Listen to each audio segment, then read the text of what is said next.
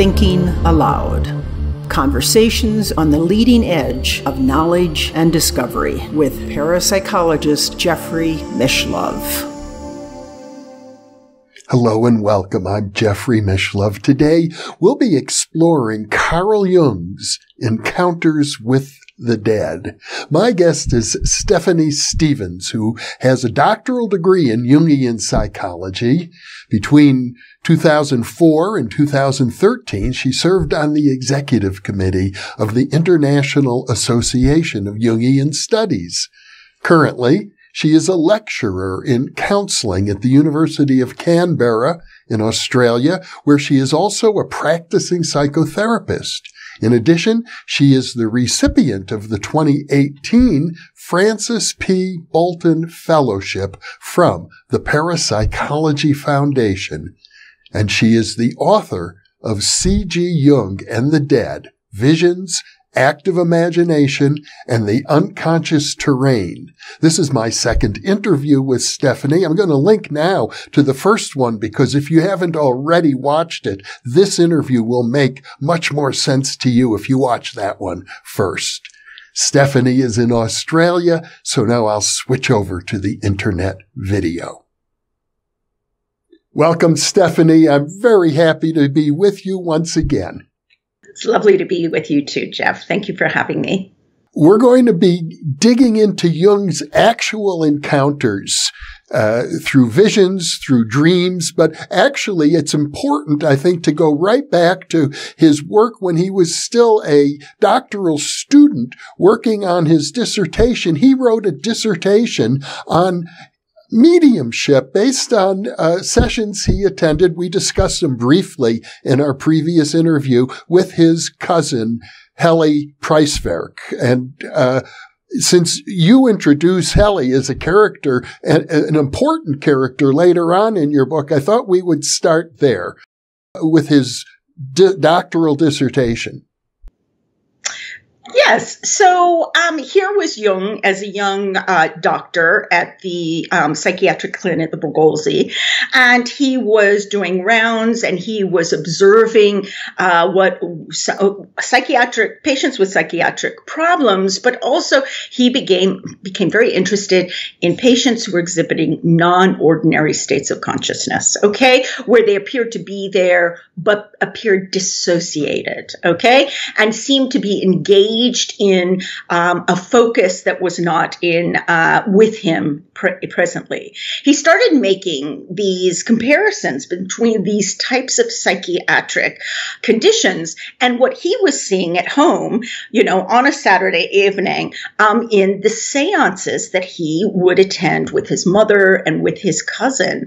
And it was his cousin in particular that really seemed to take his interest because she would have a ritual manner of going into a state of consciousness that allowed her to bring material, be voice to what Jung would later think to be the unconscious, that she was being voiced to the unconscious. And so he asked his supervisor at the hospital, would it be okay as a doctoral study if I kind of looked at this kind of non-ordinary behavior? Now, they didn't call it non-ordinary. They called it, psychiatric aberrations.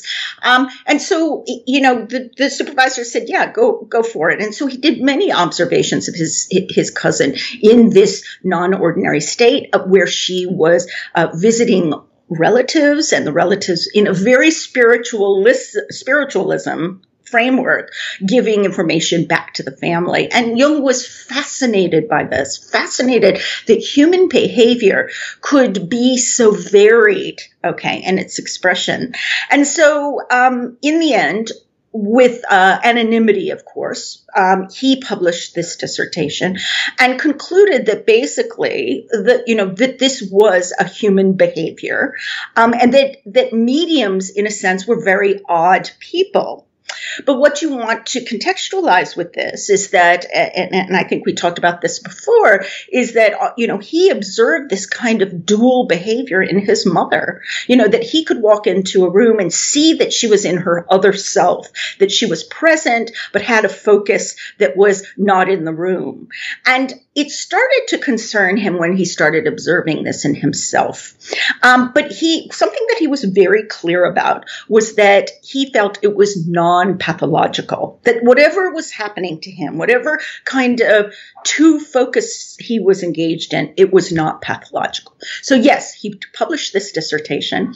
The cousin was always adamant. She said, what's happening in these sessions when I'm doing this, might not be provable, but that it's happening is absolutely, positively the case. And so he took that into consideration when he was examining the data. Now, in your book, C.G. Jung and the Dead, you report numerous visionary and dreamlike experiences that he had with the dead. And I want to get into a number of the specifics, but let's jump towards the end of your book for a moment, because you identify the same cousin, Helle Preiswerk, who died, I think, about 4 years after he wrote his dissertation, as one of the dead that he encountered. And I know this is controversial. Not all Jungians are going to accept your interpretation. But as I recall, one of the reasons that you identified this figure as being Helle is because in his journals, the Red Book, he says that this person showed him the truth of the ancient Egyptian mysteries. And of course, the ancient Egyptians had very strong beliefs in the afterlife.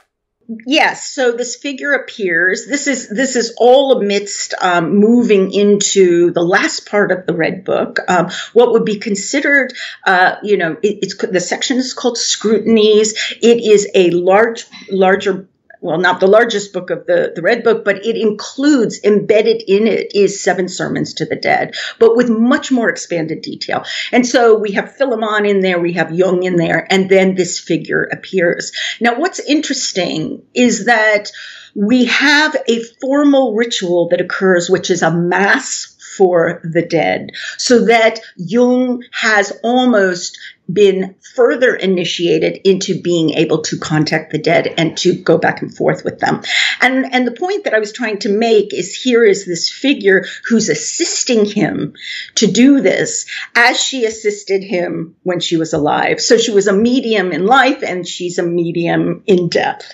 And that by being there and teaching him perhaps how mediumship works on the other side, or how mediumship works in the unconscious, she is representing what the ancient Egyptians understood the process of death to be. Yes, so I felt she was quite instrumental in that third part of the Red Book in assisting him to further engage with his dead. In the Red Book, where so many of these encounters occur, death is something that comes up over and over and over again in many different contexts. For example, there are people who die in his visions, and it's so he's actually watching death occur in the visionary experiences. Exactly. And this makes it really fascinating. And Jeff, what I would say is that, when I went into the Red Book material, I had started my writing of my dissertation before the publication, and I was kind of building up some suppositions. And I said to my supervisor, I'll actually just be 6 more months because I'm looking for something very specific. So after the book was published in 2009, I was just going to take these 6 months to follow this narrative thread of the dead. And in fact, it took me 3 years because just as you are describing, so many encounters with the dead in very different ways.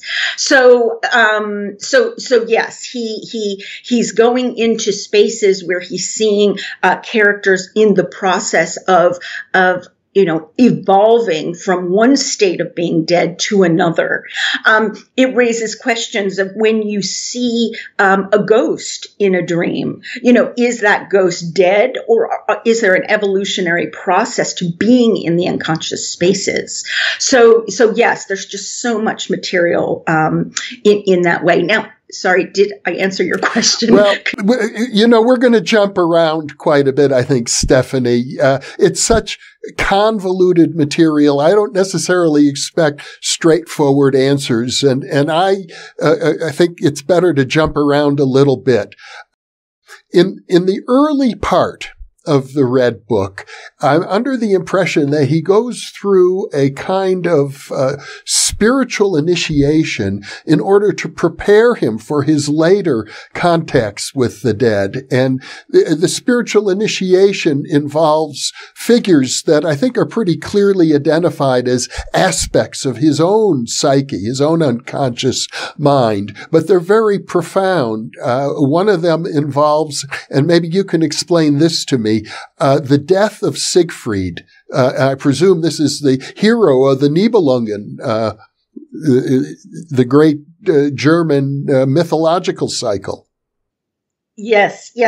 And Jung relates this one episode. He does deal with it in Memories, Dreams, and then it's greatly expanded in the Red Book. And what it seems to look to is that this psychic tension was really, really building up in his, spirit of the times, if you will. And so when he's initiated, as you mentioned correctly, when he's initiated into this land of the dead, it enacts just an explosion of content. And it's, dreams and journeys and activities and dates. And he's very aware of process. Okay. At the beginning of the book, of the Red Book, he's not necessarily knowing what he's doing. He's just going with it. By the time we get to this initiation, okay, when the spirit of the depths says, plunge to your depths and awaken your dead, as soon as he follows that instruction, then he is initiated into the deeper reaches of the unconscious, where all of this explosion of material occurs, right?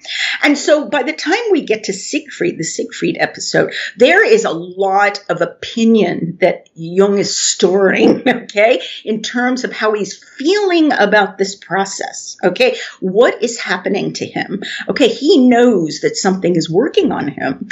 So when we get to the Siegfried episode, there's a great deal of psychic tension.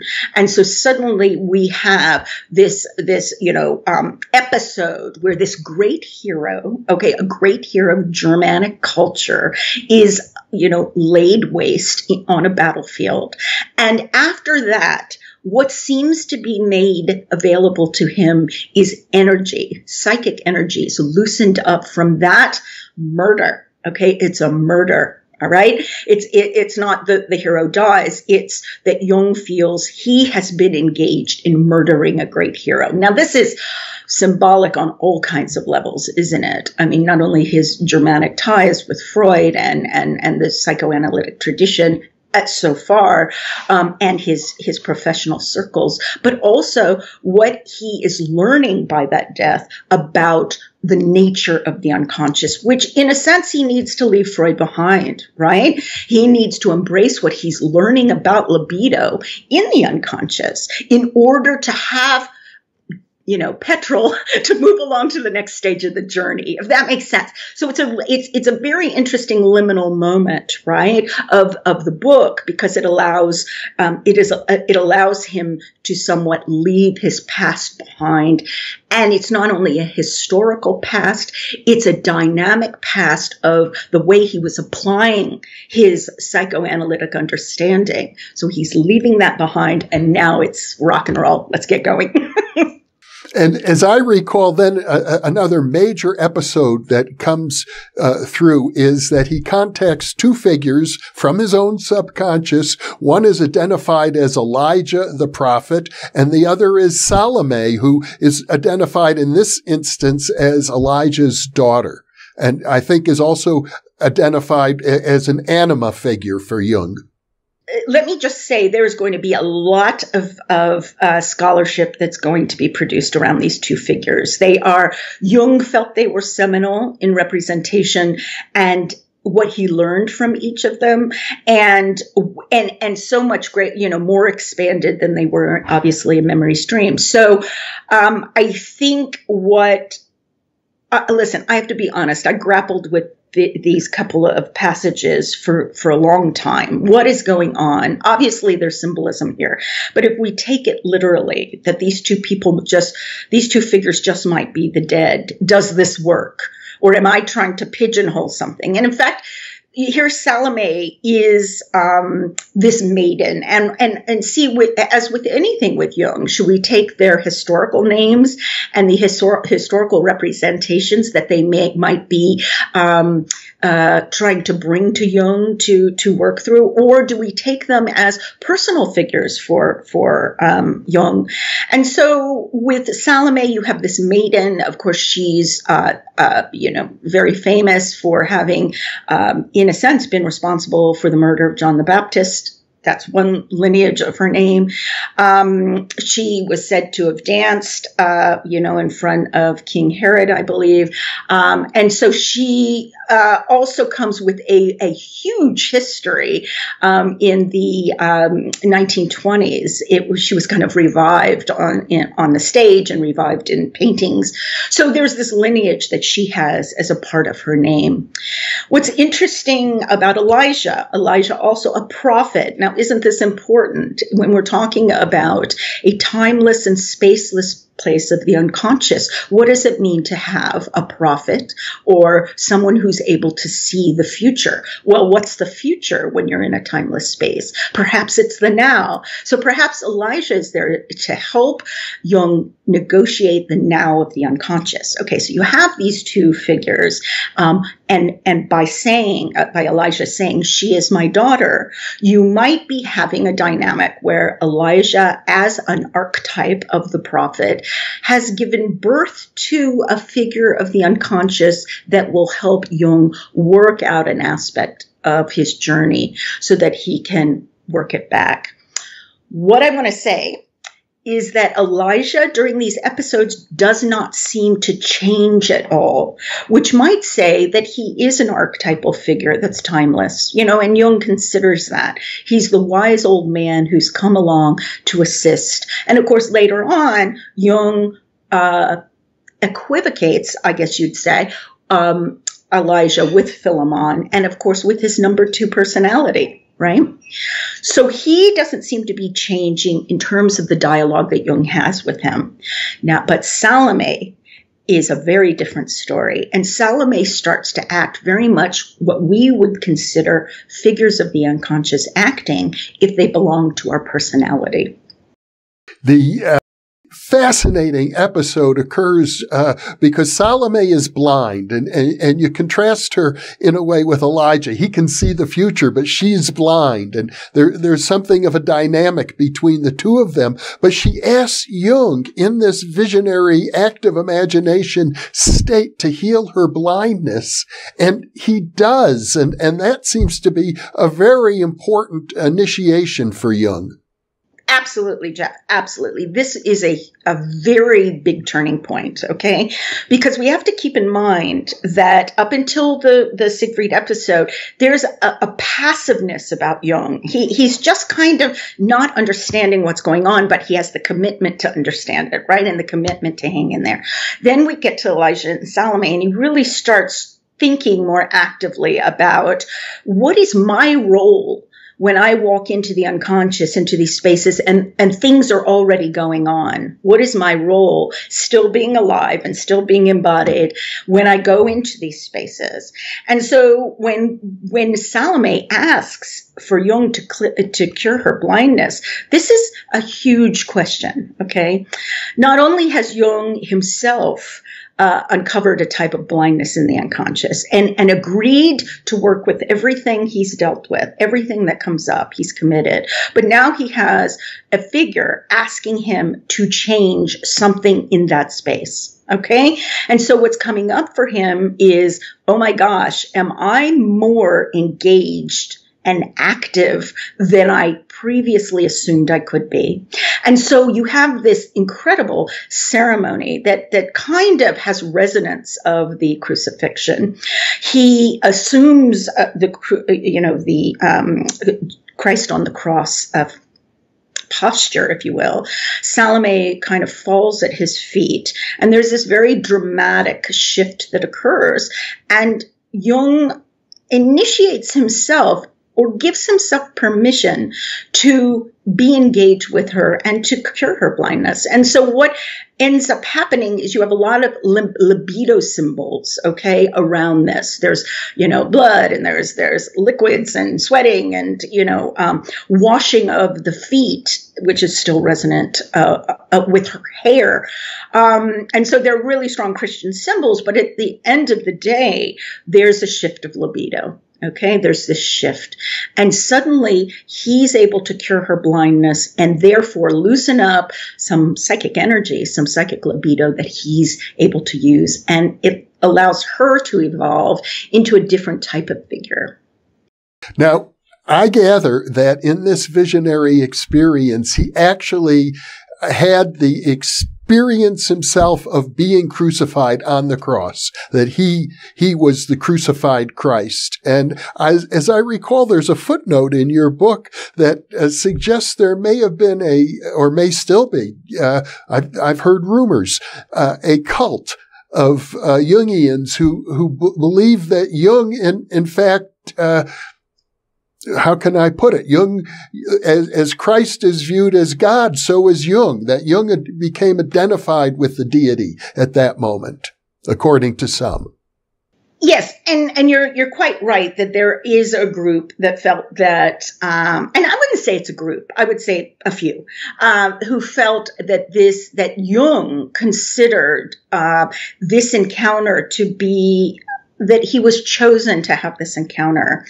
I would like to give Jung a little more credit around that. I feel that he very honestly and with dignity embraced this process for what it was, okay? And didn't really think that he was. I mean, whenever you have an encounter like this in the unconscious, the energy that comes back to you could be, experienced as an inflation, what psychiatrists and psychologists, depth psychologists call inflation of the ego, because there is this boost of energy that comes back and it has to go somewhere in a sense of meaning, right?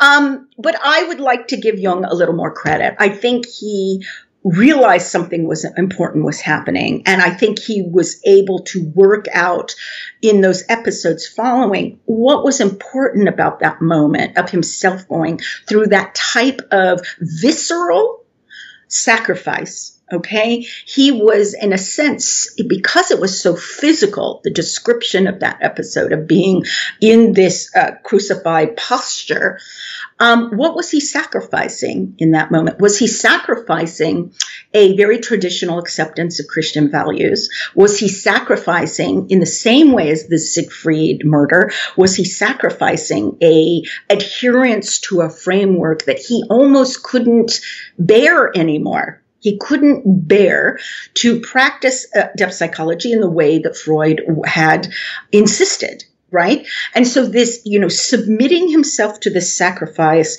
allowed him to learn more about himself and the unconscious in the end. So, again, I think we need to, I have definitely read that narration of a cult, that Jung felt he was in a cult. I think his circles really admired him. His followers really admired him and learned a great deal from him. But a cult status, I don't think I buy that. Okay, but I'm under the impression it was after this initiatory experience in his own active imagination, the experience of being crucified as Christ, that then prepared him for contacts that you describe as contacts with the actual dead.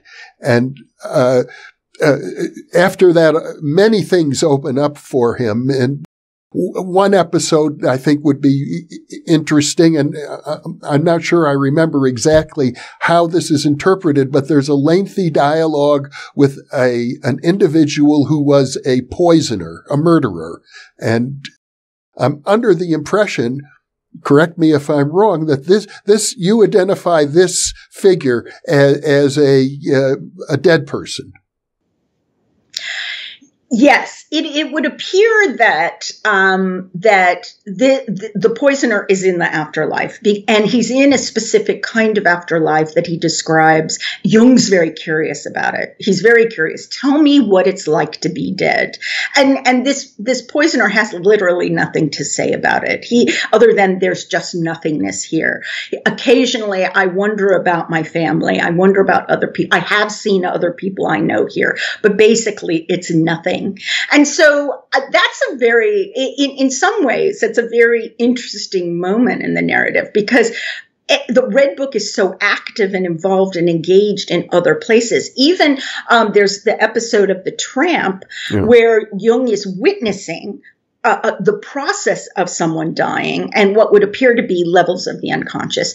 So you have that experience earlier on in the Red Book, and then you have this experience where you have this person who's obviously in a type of purgatory, who has nothing to offer Jung, who's incredibly interested in that state. And so some scholars might say, well, that proves that the unconscious, that in places that's where we all go, to a sense of nothingness and a state of not being conscious.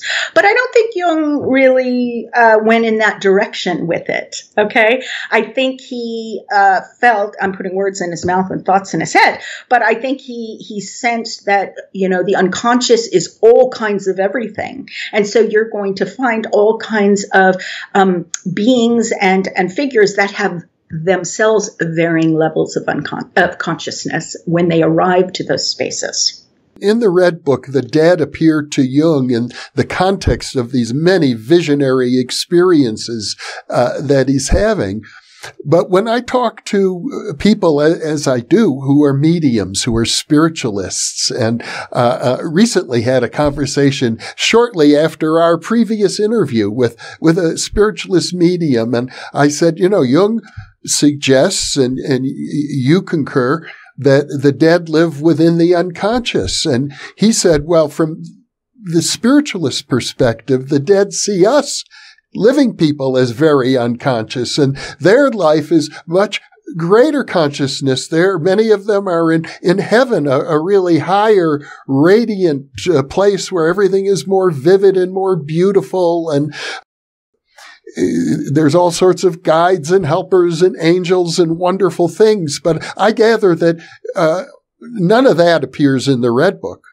Not in the ancient version of it. You're quite right. So the Virgilian version of the Elysian Fields and the hero section and the purgatory, no, or even in a Dante Divine Comedy way, doesn't appear to be as such. And what I'd like to say too is I would really like for us to get to a point in our conversation about this, that it's not psychology and parapsychology, that the experience of the dead is not simply you are making it up or my grandmother's standing in my bedroom. It's over there. I think we need, I think we need to evolve our definitions to say, in the first instance, there has been enough incidences and reports and examinations of what people would call parapsychological events to now consider them psychological events, okay, without dismissing any kind of third dimensional reality about it, okay? And the reason I bring this up, and I think it's very important to start discussing, is that in both instances, whether you consider the dead to be in my body, in my mind, or whether they're standing in my bedroom, the mechanism by which we experience both is the same.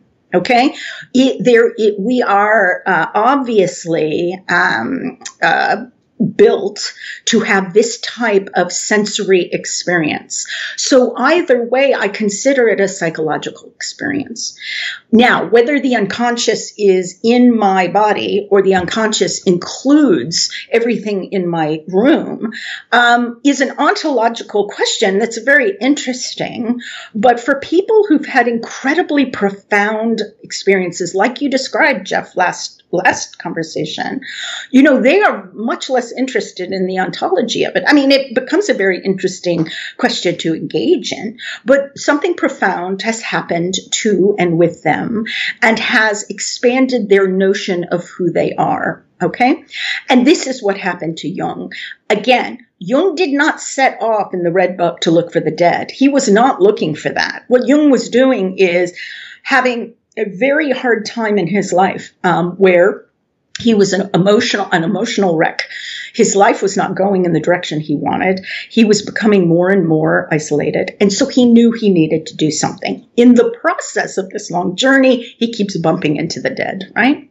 And so I think that's also a very, very important point to say. And I think that, when we talk about I saw a ghost and I have been engaging and discussing and sharing, Jung questions in MDR, this great quote that I'm just going to paraphrase, which is, we don't know if the dead, when they show up, are representing something in ourselves or are representing something in themselves. Okay, we're unsure of that. But what we probably need to do is, with our resources, get going and keep going, right? Get going and keep going.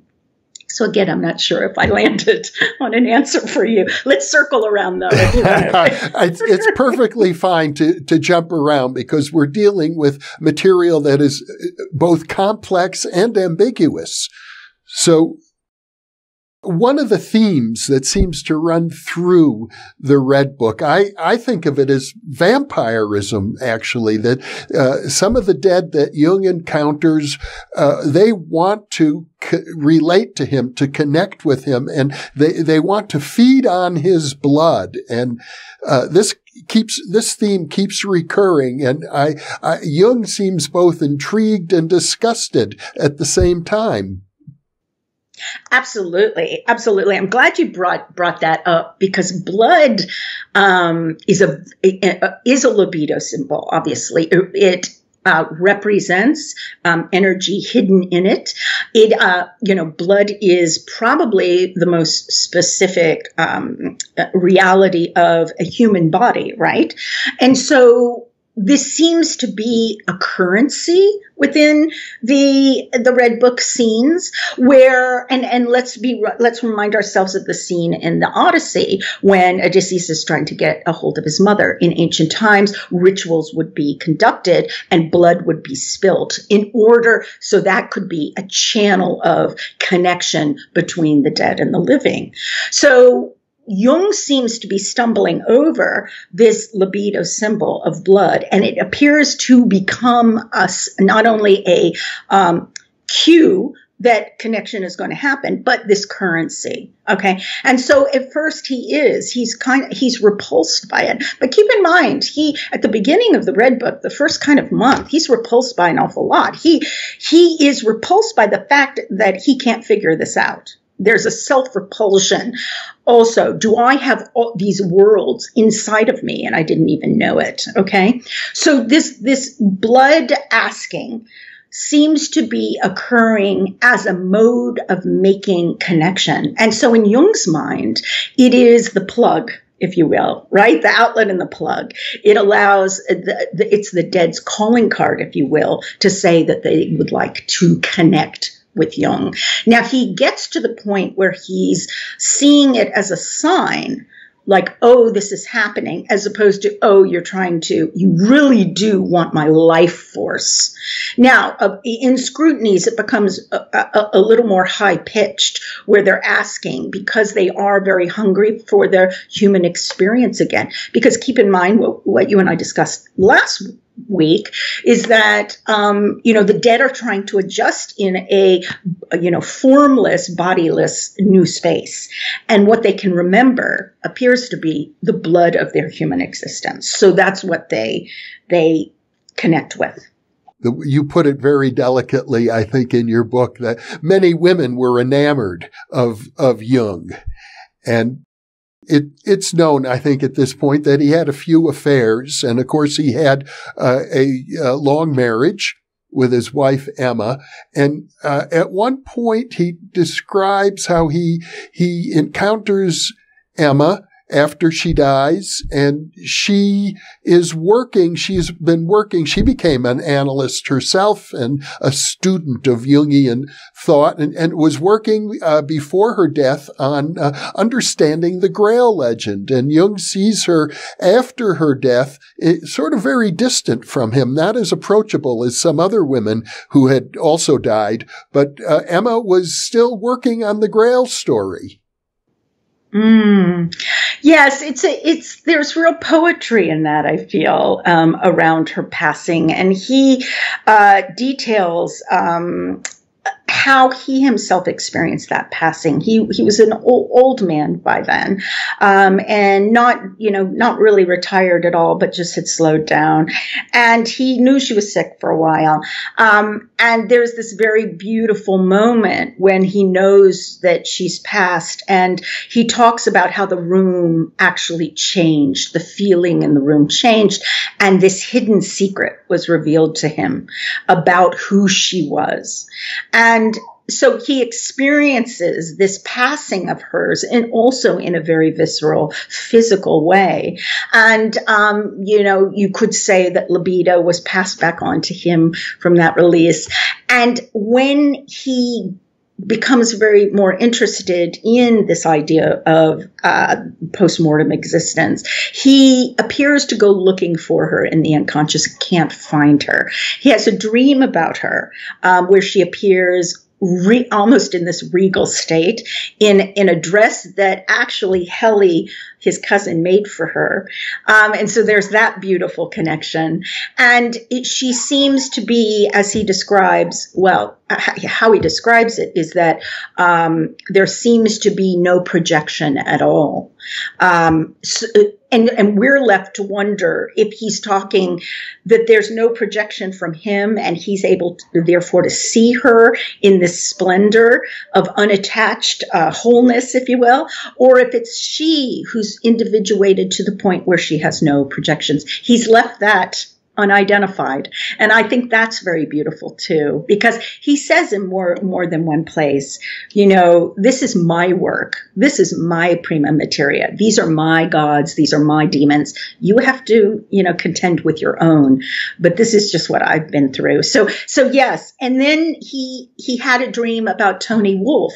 Now, Tony Wolff he had a very, very long relationship with Tony Wolff. And people have written about how difficult the three of them managed their interpersonal relationship, personally and professionally, being a part of the psychoanalytic community. And Tony Wolff really helped him through the hardest part of his confrontation with the unconscious. We don't know exactly what happened during those Wednesdays and Sundays when they met, but we do know that she assisted him with working through the material as he was experiencing it. Okay.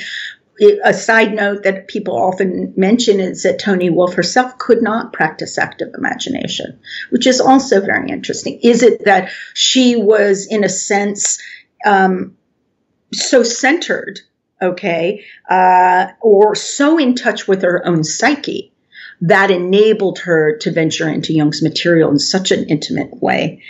So yes. So when he had this dream of Tony Wolff after she passed, keeping in mind that her death was a real shock to him, he was surprised that she passed, and he felt that certainly he would have had a sign or would have known. So that's very interesting. But he has this dream of her after she dies, and I think he describes it as she's much closer to Earth, or much closer to being able to return to Earth. And I think that's a very interesting, open-ended experience in the way that he's described it. So yes, from those two post-mortem kind of experiences, he seems to be indicating to us not only that the unconscious is a venue for the dead, but there are different neighborhoods, right? And he speculates as to why you would be like the poisoner in a place that has a nothingness, or in these other places with people who he does know, in places that feel richer in experience. There's the suggestion, as I recall in your book, that because Toni Wolff is closer to the earth, that she might reincarnate, although I don't know that Jung goes into that very much. No, he doesn't. But there are, sentences like that, Jeff, that seem to indicate that he thought very, very closely about reincarnation. And there is this one episode in the Red Book with Philemon and being on the wheel of existence, and he watches Philemon step off of that wheel. And there does seem to be this moment where there, could in fact the unconscious also hold a key to the ideas of rebirth that the Eastern religions have. And so he does kind of walk through that, but he never really lands, just like you're saying, he never really lands on how he feels about reincarnation. He doesn't. Roger Wolger, who was a very well-known Jungian, who was very interested in Jung's opinions about the afterlife, he wrote a book that kind of explored this and tried to tease out. This was pre-Red Book, though. So tried to tease out some ideas around that. Yeah, I've met Roger, and he also became a past life therapist. He did. So he was like perfect to write a book about what do we think in terms of where does Jung stand? And Jung never really committed, although he did say, I feel convinced that when the soul leaves the body, that it's alive for a time, but how long that time is, I can't tell. So we have him saying that. As I recall, there was also a discussion based on a lecture he gave to the Society for Psychical Research, in which he distinguishes between the soul of a living person and the spirit of the departed. And he speculates that perhaps the spirit of the departed is not the entire soul, but a fragment of the soul. Yes. And yes. And, he tries very hard to, while he's moving forward with some of these ideas, not to say something that ends up discounting his whole theory of archetypes, right? I mean, there's a wonderful grappling that we see when he tries to explain to someone who wrote him a letter, explain the difference between an archetype and a spirit who's dead. And he just goes back and forth, perhaps the archetype coalesces, archetypes in fact act a lot like spirits of the dead. Could it be what you're talking about, Jeff, in terms of a part of the soul? The spirit could be an ancestral inheritance. Yes, he tries very hard to create new conceptual language that assists him and doesn't cul-de-sac him, if you will. And you can see him struggling along at times with that. But yes, he was thinking, what could when I dream about my deceased father, is it him or is it an ancestral trace? What's an ancestral trace in relation to an archetype? Has an archetype walked into my dream space and is symbolizing something? So you can imagine this was a lifelong, thought question for Jung. Well, and he's such a pioneer and such an explorer, willing to consider ideas that most people wouldn't even address at all. But I'd like to go back to the death of his wife, Emma. it seems as if the suggestion is that after her death, she's working on the Grail story, and she's still engaged further in the process of individuation, which is, I think, different than some of the other dead he encountered that seems stuck in whatever psychic space they were in at the moment of their death. But Emma, he describes, if I recall correctly, as having no projections and no earthly ties. Like she is now ready to move on to another higher space. Exactly. And yes, that image of her continuing her research from one plane to another, that almost as if what she was preparing to understand the Grail symbolically and historically, and then by moving into this other space, the disembodied space, she is reconnecting with Grail material that allows her to understand it on that side as well. Almost as if Heli, her mediumship on earthly side needed to be reinforced or enacted on the disembodied side, the dead side. And so if we are to take the Grail as a symbol, or, the cup of understanding mortality and how it arose as an important symbol in the Middle Ages, in the Renaissance, in the Middle Ages, of being the symbol of knowledge and wisdom, then in fact, it's very poetic, isn't it? That she would work on the volume and then be living her concept on the other side. The fact that she understood perhaps what, dropping all projections meant while she was studying the Grail, and while she was living with a man who was trying to work out what that meant with his patients, right? How much do projections cause, dis-ease, right? And so, yes, a beautiful image of her on the other side, continuing individuation. And this is another very interesting question, Jeff, this idea of, do we continue growing? All things being equal, and if you think of an afterlife, do we continue to learn and grow on the other side? And Jung takes this up, and so does the Jungian analyst named Susan Olsen. She's wrote very movingly about these questions and about the death of her daughter, some of the clues that she got before her daughter's passing. And she questions and looks at dreams to consider, is this a sign that the soul is actually continuing learning?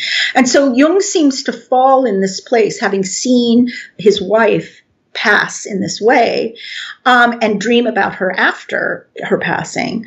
He seems to fall in this space of, well, they do continue learning, but it's learning in a different way. It's learning not earthly facts, but it's learning what our poor dead in scrutinies are trying to do, learning the, vastness of the unconscious, how to live in that space and how to learn from that space, while not pleading for blood and sucking and knocking and saying, paying attention to us for the time. And so these are really important questions, aren't they? Do we continue to learn and grow if we don't have a body?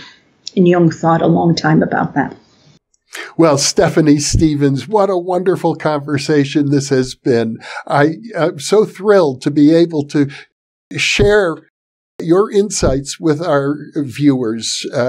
I feel very excited by the possibilities here. And I know, for example, that you see a lot of potential for the psychotherapeutic growth that can come out of the recognition that people can have actual contact with the dead. Yes. And of course, the connecting bonds research by Class is another very interesting space of research that's evolved, that it seems that people are more comforted, that we have a natural propensity to continue our relationships with our deceased members of our family, extended family. And that seems to be a more healing space to be meeting grief than the getting used to loss Yes. And so I think a more involved conversation around that, and I know people in different spots are working on that to raise the possibility that there could be a protocol that would be a healing protocol if people were open to it, right? So. Well, that would be a wonderful topic for a future interview. As a matter of fact, let's give that some thought. Stephani, thank you so much for being with me. Thank you so much, Jeff. I've really enjoyed being here. Thank you for the invitation. And for those of you watching or listening, thank you for being with us.